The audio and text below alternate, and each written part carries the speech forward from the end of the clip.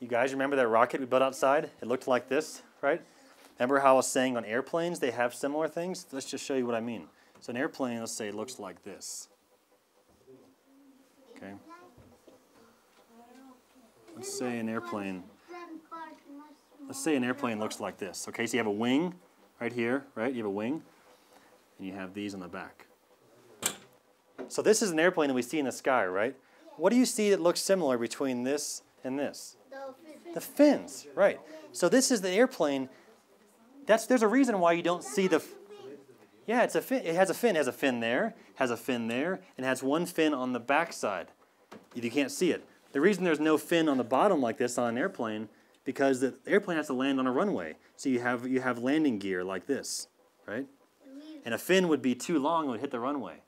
So, but this fin up here does the same thing these fins do. It helps keep the airplane straight. If the airplane is steering to the right, it'll help correct it to go back to the left. Same kind of thing. And that's also why you see these big fins on the back of an airplane.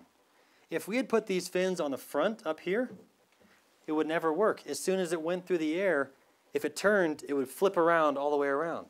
That's why you see these on the back of an airplane. If I ever got on an airplane and saw this fin on the front, I wouldn't get on the airplane. Right, so the fin's in the back, okay? And you guys can stop me anytime to ask questions during this, okay? We're going to explain how the space shuttle works. So, space shuttle looks like this, okay? Yeah, so these are our rockets. You know, we built rockets that kind of look like this outside. The space shuttle has 2 of these rockets, and they have a special name. They're called Solid Rocket Booster, okay? Now yeah, those are all rockets. Now guess how big these rockets are. You know, this room right now, the rocket we built outside was about this big around, right? Do you think this rocket is bigger? Do you think it's like this big? No, bigger. Bigger than this? You think it's this big? You think it's as wide as the room? That's pretty wide. These rockets are about 3 meters in diameter. They're big. And you know how long they are? They're about, let's see, meters. They're about 30 meters, 50 meters in diameter, in length. Very, very long. So our rocket was only this long. Think how long this one is, okay? So these are the rockets. Then this orange thing here, we call it a big external fuel tank. This is where you hold all of the fuel for the rocket engines, which are down here. So you have rocket engines there, and you also have rocket engines at the bottom of these white boosters, okay? Now the rocket engines on the bottom, you can't see them. The screen's kind of off the wall, but these are what's called the main engines, okay? It says Space Shuttle main engines. And they get their fuel from this big orange tank just up here, okay? A special kind of fuel. So these go up for several miles up in the air, okay? Those boosters go up for several kilometers up in the air.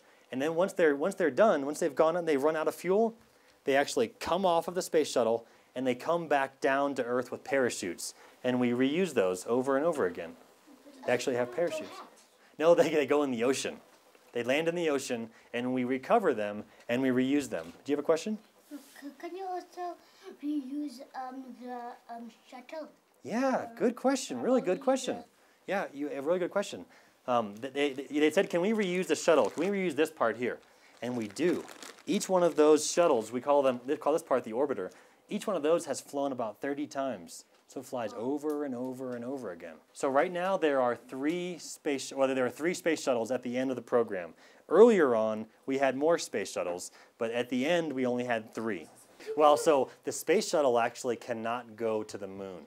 The space shuttle only does what we call orbiting the Earth. So if this is the Earth here, the space shuttle just goes around and around the Earth and does science experiments. And also helps to build something called the International Space Station. What happens when you drop the rockets? Good question, really good question. So what happens when you drop the rockets? So these rockets, once they go up to this height right here, they run out of fuel. And the rockets come off, and parachutes come out of the rockets, and they land in the ocean. Because we launched the space shuttle on the coast in a state of the United States called Florida, okay? In Florida, they launch on the coast, they go up, they go over the ocean, these come back down, land in the ocean. We pull them back to shore, to the beach with a special boat. Really? The wings? Yeah, good question. So when the space shuttle actually lands, when it comes back to Earth, it lands like an airplane. It lands on a regular runway just like this. So it launches off from the ground like a rocket going up like this. But when it lands, it comes back down and lands like an airplane. And airplanes need wings to fly. So the wings are what help it actually fly through the air.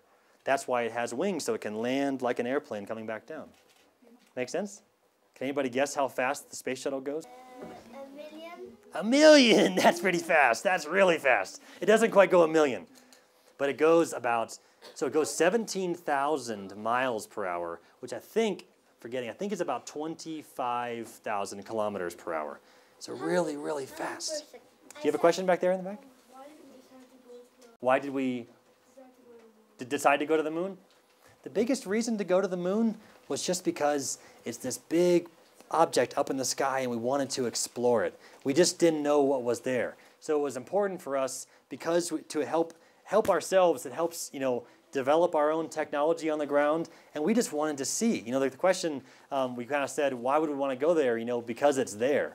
That was something that we had said a long time ago, actually, about Mount Everest. There was a famous quote that we had heard, about why would you want to go out to Mount Everest? Well, just because it's there. Same thing with the moon, because it's part of exploration. It's part of in our DNA that we want to just explore different things. So you had a question, yeah. What kind of training do astronauts have to do if they want to go into space? Really good question. So it starts with school, right? Astronauts studied very, very, very hard in school. A lot of them have strong math and science backgrounds, and they became selected to become an astronaut from there. They train in the water, right? They train in the water, really good, right? Train in the water. So I'll explain all that. So what they do when they train, there's different astronauts do different things. There are astronauts who are pilots, right, who land the space shuttle. So they spend 1,000 hours in a special plane doing practice landings that lands just like the space shuttle. So they train over and over and over again. One of the things astronauts do, and that we do at NASA, is we are always training for the really bad day. Just in case things don't go exactly as planned, we always practice that. We do something called a simulation, where we simulate missions and we practice all the things that could go wrong to be sure that when the day comes when we're doing the real mission, that we are prepared for anything that could possibly go wrong. Okay? So now you asked a question about water. So water is when we're here on Earth on the ground, there is no good way to simulate feeling no gravity. Because when you're in space, you float around, right? And it's hard to simulate that on the ground.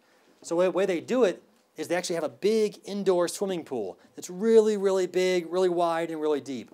And the astronauts go under the water. They have special suits on that help them they don't float and they don't sink. They stay in the middle, right? And that's the closest thing to simulating like it feels like you're in no gravity. Because you don't walk on anything, you're under the water and you can just kind of pull onto handrails and move yourself around like you do in space. You have a question back in the blue shirt? When will you start the Mars project? So when will we start a Mars project? So right now, we actually are already, we have already sent rockets and vehicles to Mars, but never with people in it, okay? So the next step for now is for us to send people to Mars. So we're already starting to think about it a little bit, but we don't have a firm date right now for when we're going to have a person on Mars. But here's the good news, though, for you guys. How old are you guys? How old are you? Eight-ish? 8, 9? Okay. So by the time we go to Mars, let's say it's in about 20 years from now, by the time a person goes on Mars, 15, 20 years from now, I will be way too old to go to Mars. I will be old. I cannot go to Mars then. They want somebody who's going to be about 25 or 30 years old to go to Mars. So let's see, in 20 years from now, who's going to be about 30 years old? I think all of you guys are going to be about 30 years old. So you know who's going to be going to Mars? It's not going to be me. It's not going to be him. It's not going to be him. It's going to be you. You guys are going to be the ones, it's going to be somebody who is 8 or 9 or 10 years old today who is probably going to be the first person to go to Mars. So that's pretty cool, right? Why is the Earth a sphere? That is a really good question. Earth has something called gravity, right? So let's draw the Earth like this. Let's draw the Earth like this. So here we are. Let's say we're in Bhutan right here, okay? So if you're standing in Bhutan, you stand like this. Right? Make sense? Because gravity is help pointing you this way, right? So I came from the United States, right? All the way over here. So when I'm in the United States, I stand like this, right? Right? Because gravity is pointing us this way. So we see, the Earth has been around for how many years, you think? Long time. Millions. Long, long, long, long time, right? So the Earth, it wasn't always a perfect sphere like this, right? What happens, let's say I had a big pile of rocks right here, like this. A big pile of rocks, just like that, okay? So right now, if this was on the surface of the Earth right now, the Earth would not be a sphere because it has a big pile of rocks on here. But let's say I took the Earth and I shook it a little bit, like an earthquake, okay? All of these rocks that are all in a big pile are all going to tumble down and they're going to go like this. They're going to not be like this anymore. All the rocks will go like this, right? Just like this guy's standing here and she's standing over here, all these rocks are all going to be standing like this. So originally, if the Earth was a big, let's say the Earth used to be shaped like this, okay? Over time, when there's gravity, there's gravity pointing this way, there's pointing this way, there's pointing this way. Gravity's always pointing towards the center, right? Over time, as anything shakes, if an asteroid hits the Earth, if an earthquake happens, anything shakes, everything's always going to want to fall into being more and more like a sphere. So over time, as these big piles of rocks continue to fall down, they take less of a shape of a point like this and more of a shape of like a perfect sphere. When you're driving on the road, I was driving from Pardo to Thimphu just yesterday, and I saw some rocks from the side of the mountain on the road, right? It's because they're always falling down.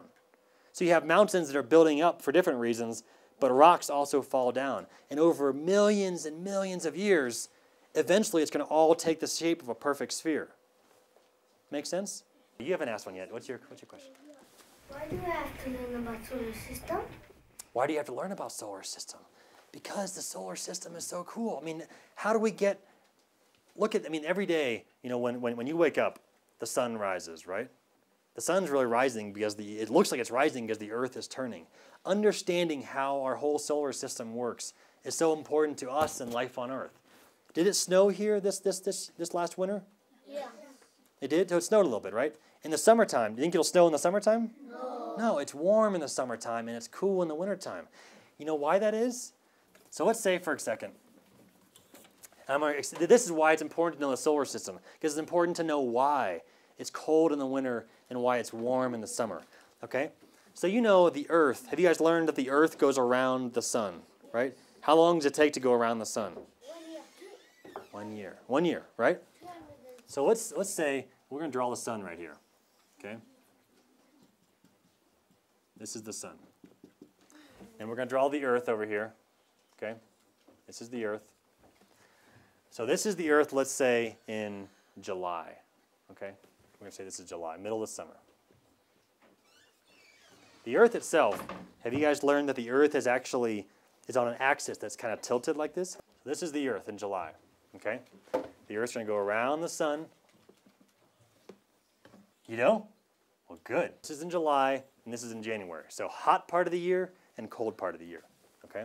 So here's the equator like this. Just like this. Now, Bhutan.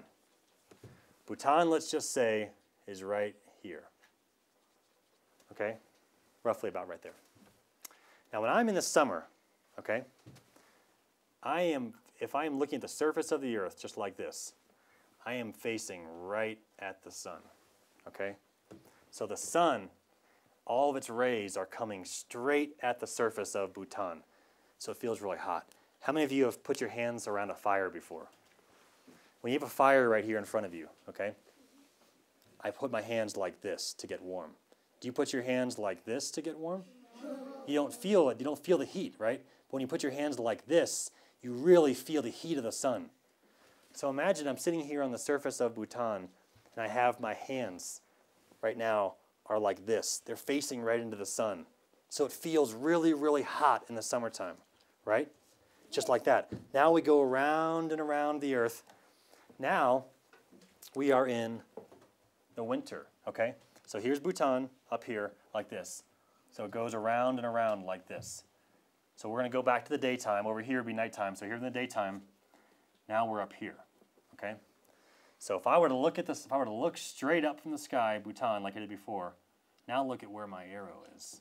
So before, I'm pointing right at the sun, okay? Now I'm pointing straight up. So it's like having my hands, if this is the fire, it's like having my hands like this. Nobody gets warm from a fire by putting your hands like this. You put your hands like this. So imagine here in the summertime, if I'm sitting on the surface of Bhutan, I put my hands like this, facing the sun, really, really warm. The ground is facing the sun just like that. Over here, the ground is facing like this. The ground is facing the sun this way. That's why in the wintertime, the sun doesn't go up quite as high in the sky. It stays lower on the horizon because it's down like this. I know it's kind of complicated, but this is kind of why it gets hot in the summer and cold in the winter. It has to do with how you're facing the sun. It's pretty cool stuff, huh? So every year it keeps going around and around. So this one comes back to July, you're facing the sun again, and 6 months later, you're facing away from it. Okay? Now, what is NASA going to do for the Mars program? Good question. So right now we have a robot on Mars. Okay, a robot. It's a robot. It's kind of like a Jeep. You said a Jeep earlier, right? It's kind of like a Jeep, but it's a special Jeep designed just for Mars. And right now it's driving around Mars and taking pictures, and it's digging in the soil and sending back information to us. Because we want to get smart about Mars. We want to find out, is there water there? You know, can we possibly support life there? Could life have been supported a long time ago? Because ultimately we want to send people like us. I'll be too old, so people like you, we want you to go to Mars. So what's NASA doing? We're ultimately planning to send a person to Mars. But it takes a long time to get there. It takes us over 6 months to get to Mars. That's just the rocket time alone. So it takes a lot of planning and a lot of engineering time to build a rocket to go to Mars. So we probably won't go to Mars for, it's going to be a while, 15, 20 years. You have a question? How big do you think the International Space Station will become? Thank you very much. That is a great, great question. So the International Space Station is already built, okay? We've already finished assembling the International Space Station. And you know how big it is right now? Take a guess. What do you think? Think it's big? Think it's the size of this room? No, much bigger. Bigger? Think it's the size of the whole building? Yeah, no, bigger. What do you think? About the size of a soccer or football field. Wow. Really, really big. Huge, huge, huge, huge. And you know how we, now that's not, the whole space is not where they live. A lot of that size is driven by the size of the solar arrays. We generate power on the space station with solar arrays. Just like we do here on Earth, we do that there as well. So that's how we generate power. And part of the big size is due to the size of the solar arrays. Yeah, a question? If a meteor is headed towards Earth, how can we divert it? So, did you hear the news recently? A couple things happened. One, a pretty good-sized meteor hit Earth. It landed in Russia. Did you see that in the news? That was a big deal. We fortunately caught the picture in the sky, a big fireball.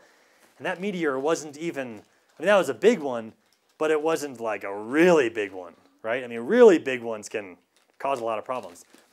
Less than, I think it was a week or so after that, or a couple weeks after that, a huge meteor passed by the Earth. It was close. It was, it wasn't close like you can see it like with the naked eye, but it was within, I forget how many, a couple thousand miles, which by astronomical terms, that's very, very close. So what we do at NASA is we actually monitor right now to see where the different asteroids are. So we know if and when they're coming. As of today, we don't have a simple way to go up and actually divert a meteor. But we're talking about it because we're trying to decide, hey, does it make sense for us to develop a rocket, develop capability to one day go up quickly and get to a meteor or get to an asteroid before it hits the Earth and then divert it away. You know, there was a pretty funny movie out, I don't know, 10 years ago. It was called Armageddon. You seen that? Well, they go up and they drill the big holes and they blow it up. Now that would be pretty tough to do. But there are simple ways you can do it. If you know it way in advance, if you know it like, let's say, months or years in advance, you could attach a very small rocket to the side of it. Not a huge, powerful rocket, but a small rocket. And if it pushes on it long enough, let's say it pushes on it with only 10 pounds of force, pushes on it with 10 pounds of force for a year, that could be enough time to actually push it just to get slightly off course and just miss the Earth. So it won't probably be some big dramatic thing like Armageddon where they're going up and drilling big holes, although that was a pretty cool movie, I admit. But it'll probably be something much more subtle if we ever do it, where we will try to attach something to it to help to change its course a little bit. But as of today, we can't do it though. So we hope for the best that no meteor hits Bhutan, hits United States, hits anywhere in between. The one in Russia, fortunately, it hit in a place where not many people were living, right? But photo on Mars. Oh, will there be enough water on Mars? Is that what you said? To move there. So that's part of what we're trying to figure out right now. Part of the robot's mission there is to understand if life has ever lived on Mars in the past, and for us to understand if and how much water is there. So right now we don't have a really clear answer on, is there definitely enough water that we can easily get out of the soil for us to live there? I mean, we definitely have sense that there is water has been there, but it's a matter of how much can we use for ourselves. So we're still studying that right now. And that's a big part of sending people there, because if you have to bring all the water yourself, that's a lot of weight, right? And rockets, they fly better with less weight. So we want to have low weight. So if we can have water there, that really helps our human missions to Mars. Have you asked a question yet? Oh, you go ahead. What do you need to study to get your job? Really good question. So what do you need to study? So how many of you guys like, math and science stuff? You like that? Nobody likes math or science? After building the rockets outside, math and science is really cool stuff. So what I studied to go to NASA is I went to engineering school. Okay? Have you heard of engineering? You know what engineers do? Build stuff. Build stuff. So engineers, they have a pretty cool job. You know why? Because they design much of the world that we see. So I look at this screen here. This was designed and built by an engineer. Look at our computer back there. You've used computers? They're designed by engineers. The projector, which projects the image from there to here, that was designed by an engineer. A lot of the world that we see was designed by engineers. So whether you work for NASA or not, engineering is a pretty fun field if you like to design and build things, right? So there's different kinds of engineering. So I was what was called a mechanical engineer. So that was the kind of engineer where you build things you can see. But they have software engineers. People, you've used computers, you've heard of Apple and Microsoft, right? Those are big companies where they have software engineers who design all of the computer software that we use, right? You have chemical engineers, people who who build different materials and different chemical compositions of things. That's all part of chemical engineering. Electrical engineering, people who help design the lights in a house, who even design parts of computers, all that's electrical engineering. There's so many different kinds of engineering fields out there that it's really, opportunities are endless. So, what do astronauts do in space? What do astronauts do in space? Good question, though. What astronauts do in space is they're up there for typically, when they're on the space shuttle, they'd be up there for about, anywhere between 1 and 2 weeks, okay? And they're doing science experiments when they're up there. They're also doing things like taking supplies from the space shuttle and taking it to the space station. The people who live on the space station, they live there for up to 6 months at a time. And they're doing things like different science experiments with experiments that can only be done in space. Okay, they can't be done on the ground because we have they call microgravity up there. Or here we have gravity on the ground, right? Up in space, you float around. So there's different kinds of experiments you can do without having gravity. So they spend a lot of their time actually running experiments and reporting results back to scientists on the ground as well. But part of their time is also just general maintenance of the space station. When you're living in a building like this, somebody has to maintain it, be sure it's in good working order, right?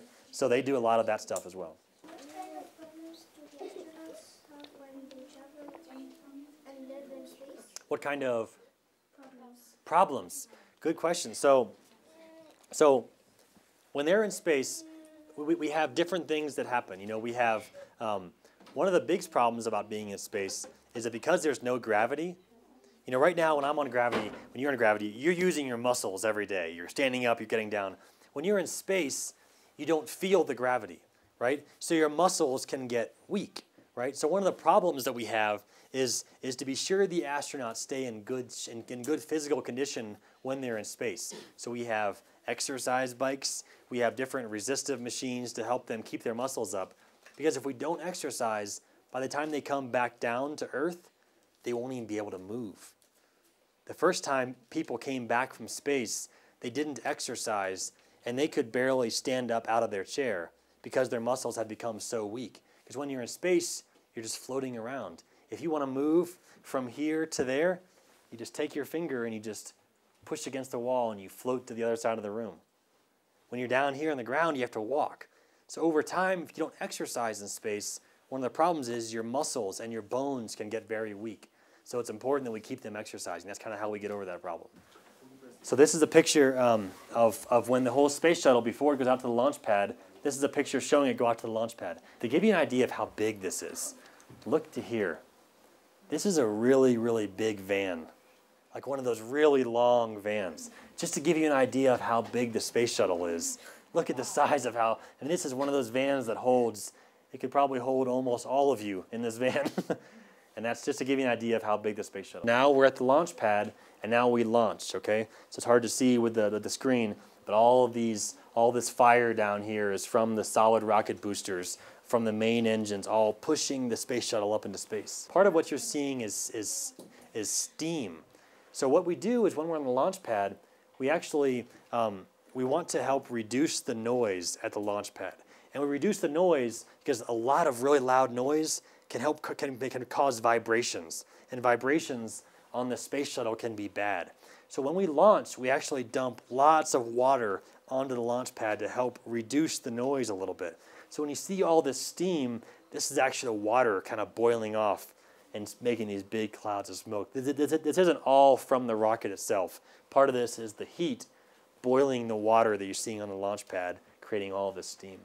This is a part, remember I said earlier on that the solid rocket boosters, when they're flying up into the sky, they actually come off of the rocket after they run out of fuel. After these run out of fuel on both sides, we want to get rid of them because we want to get rid of the extra weight so we can go up higher and higher and faster and faster.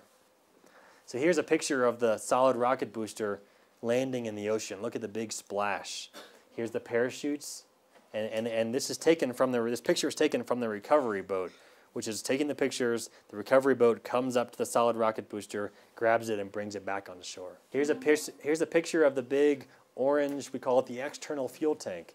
After it runs out of fuel, we let go of it too. And now the space shuttle now the orbiter is in space. These are 3 engines, okay? The engines get their fuel from the big orange fuel tank. So this big orange tank here holds 2 different types of fuel. One's called liquid hydrogen, one's called liquid oxygen. They mix together and they form the rocket fuel. Once this tank runs out of fuel, then we let go of it, and this is in space by itself. The orbiter attached to the International Space Station. Remember we talked about that, how big it was? This is only one little portion of it. So here's a picture of the space station. Remember we talked about how big it was? So I said about the size of a football field or a soccer field. So here, look at this. All the way over like this. Yeah, it looks kind of bigger, huh? Here's the curvature of the Earth in the background. What are these? Solar panels, right? Solar panels. This is a picture because this is when the orbiter is coming back down through the atmosphere, coming from space before it lands. This is how it starts to slow down. But when it slows down, it's going so fast through the air. Remember we said 17,000 miles per hour? It's going so fast that when it hits the air, it starts to actually get really hot. The bottom surface of this can get to over 3,000 degrees. very, very hot. So we have to design special materials to help protect the astronauts in here. So once it slows down to a good enough level, then it can land like an airplane on a regular runway. So because it's still going a little bit fast, we like to help slow it down with a parachute back here. This is a special airplane we have at NASA to help carry the orbiter. If the orbiter ever lands at a different destination from its launch site due to weather problems or other things, we bring it back to the launch site with this special plane. We can put it on top of it like a piggyback ride. I made a video of a space shuttle launch. Here's the main engines. They're getting warmed up, and here comes the solid rocket boosters. There we go. So here we're launching from the coastline of Florida in the United States. You'll see the beach here in a second. I'll tell you in a second. Here's the astronauts inside. See, they're looking straight up. Here's the coastline of Florida, the beach. Here's the sunrise. This launch is happening right at sunrise. Turning around, going over the ocean. Look at it. Here's the big trail of the exhaust. Here's a view looking back down at the space shuttle. Back down at the beach, there's the ocean. Here's the main engines. Now watch for the solid rocket boosters release. Here they go. They're gonna go. Solid rocket. There they go. Solid rocket boosters. There's the Earth. They tumble back down to the ocean. Solid rocket booster. Yeah, solid rocket booster. Now the rest of the shuttle keeps going up higher and higher now. And now that you guys all know how the space shuttle works, explore and find out. That's why it's important to be exploring, to help find out if there is life, because we don't know enough yet.